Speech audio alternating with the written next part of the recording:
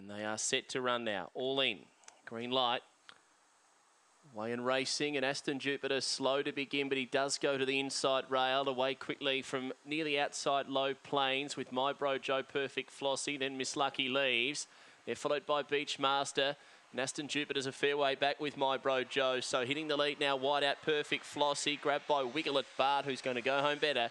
And Wiggle It Bart takes it out by about a length and a half. Now second, it'll be My Bro Joe ahead of Perfect Flossie. Fourth between Miss Lucky Leaves and Aston Jupiter, who got going late, the well-back favourite there. And then Beachmaster, Low Plains, the last one in.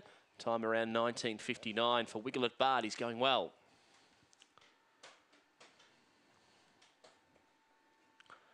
So a nice strong win. Wiggle It Bart, he began nicely, was on the speed. He was never too far away from them.